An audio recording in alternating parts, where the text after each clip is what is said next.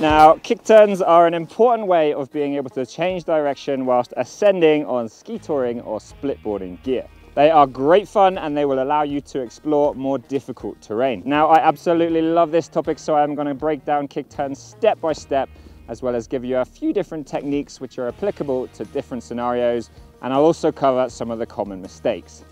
Now, firstly, I recommend that you do not kick turn until you have to. If the slope is not too steep to step your turns around gradually, then stepping your turns around gradually is more energy efficient. So to be honest, kick turns are a pretty challenging uphill twisty lunge maneuver, and learning them is a risk to your knees. Be honest with yourself about your ability and your flexibility. Take it easy and be aware that your skis are locked into touring mode and won't come off in a fall. Don't go falling over in a twist, because you can definitely tweak a ligament, and make sure that you're warmed up and stretched out before you get started. That said, if you are aware of the risks and you're willing to give them a go, here is my step-by-step breakdown of solid kick turns. Now, step one is to make a solid platform with your bottom ski. Step two is to twist the upper body to face up the hill and to plant the poles. So my uphill pole goes just by the tail of my uphill ski and my downhill pole goes here. Now, step three is to step the top leg around.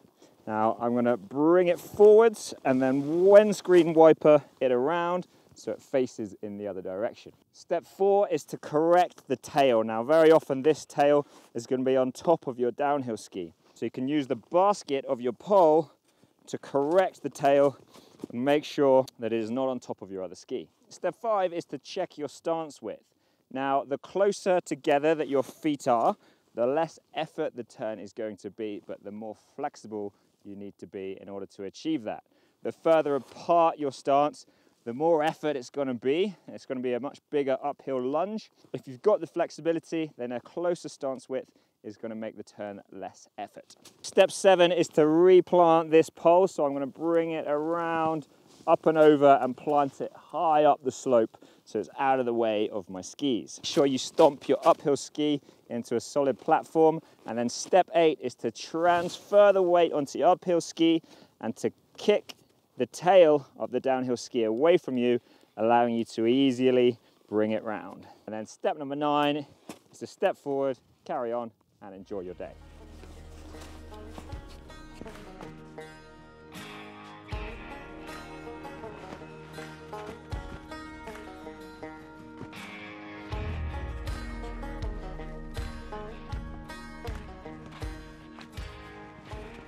There are a few different kick turn techniques which are relevant to people of different levels of flexibility, to different gradients of how steep the slope you're on is, and also to the size of the skis that you're using. Now, the main way that the kick turn varies for people is to do with the first step. Now, the windscreen wiper method can be a little bit more physically demanding and a bit more demanding on your flexibility. A slightly easier way is when you step the top ski, instead of bringing it forward and around, you actually start by bringing it backwards and down, and then you can bring it up here. Now, this normally is going to take a little bit more correcting with the basket of the pole in order to bring it into the right position. But then once you've done that, you can step round and carry on. Now, the advantage of this method is that it's actually a bit less effort to take the first step backwards and around that way than it is to take the first step forwards and windscreen wiper it round.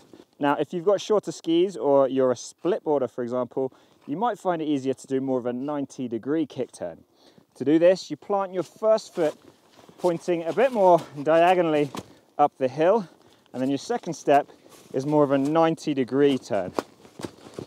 Now, this is more difficult for longer skis because your stance width must be at least at tail's length away. But if you have shorter skis, you can do a 90-degree turn, you can transfer the weight and bring the top ski in. As you can see, this certainly doesn't work for me very well. And you'll also find that it's quite limiting on how steep the slope you can be on is, because as you get to steeper terrain, you're going to need to stomp the downhill ski more horizontally across the slope to avoid it slipping away. If you're doing a 90-degree turn, then you're going to be going directly up the hill, and that's just not going to work very well. And then finally, skiers which are maybe a bit more athletic and powerful and in more of a hurry might just go for a bigger lunge, spend less time faffing, correcting the tail, and just get it done. So all of these types of kick turns that we've discussed so far in this video, we have been making our turn whilst facing up the hill. Sometimes you might find it a bit easier to make your turn whilst facing down the hill. Perhaps it's a particularly steep slope, for example. So make sure you get your skis horizontal across the slope, and we're just going to do the same in reverse whilst facing down the valley, and then we can carry on up. So I'm going to give you 4 common mistakes to watch out for. First one is to do with your poles. If you don't get your poles in the right place, then they can get in the way and block you as you're trying to do your turn.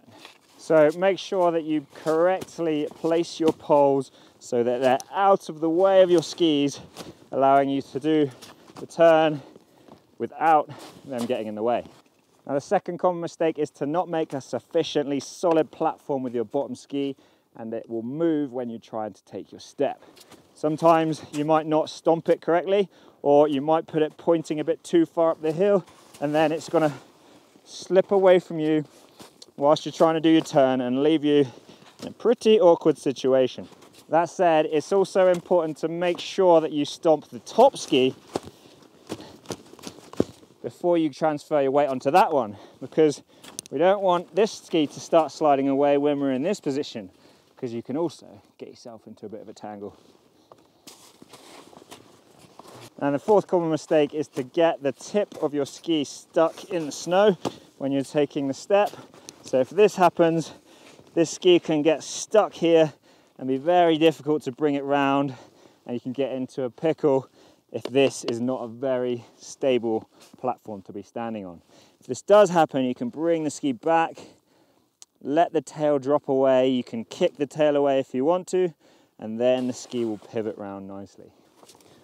So there's some of my tips for kick turns. I'm aware that my demos are not perfect, and certain things may work for certain people. You might have different ideas about what is more efficient or what suits more flexible or less flexible skiers.